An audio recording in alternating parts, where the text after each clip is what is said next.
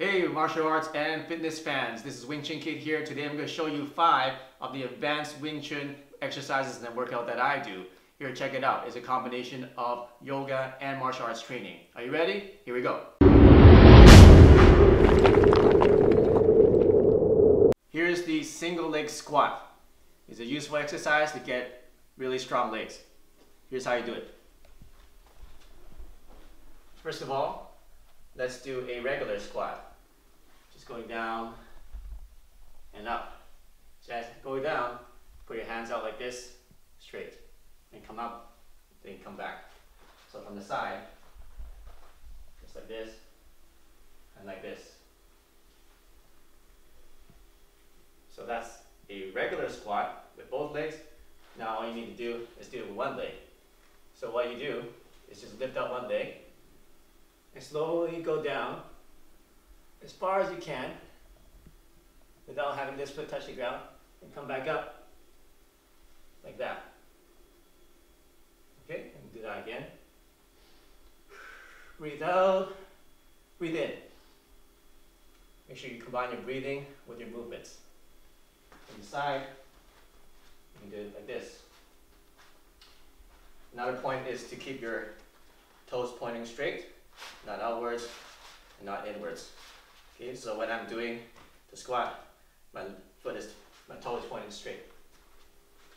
So this way, leg up, hands out, down slowly, all the way. You can stick this leg out, point your toes, like that, and come up slowly, like this.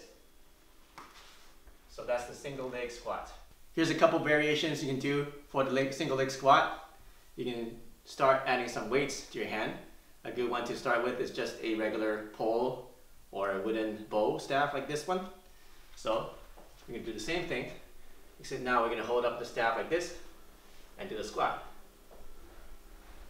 That.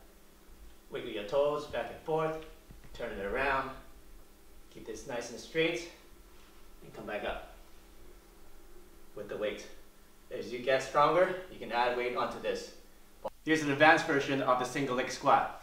We're going to combine the bow staff and also a couple more movements of the leg. So do your squat as regularly, and when you get the lowest position, move out your left leg or your outside leg to the side, and rotate it to the back, and to the side, and back to the front. And then get back up slowly, like that. Do that 5 to 10 times, and you'll feel the burn. The reason we do this is now you strengthen your entire hip muscles in your leg and in your core. So train hard and have fun. Hey, thanks for watching my martial arts training and workout fitness videos. I hope you enjoyed them and use them to get stronger. If you like this video, make sure you check out my other videos that I have on my channel, and make sure you click the subscribe button right here to get the latest and best training and workout and self-defense training lesson videos that I have. So I'll see you soon in the next video.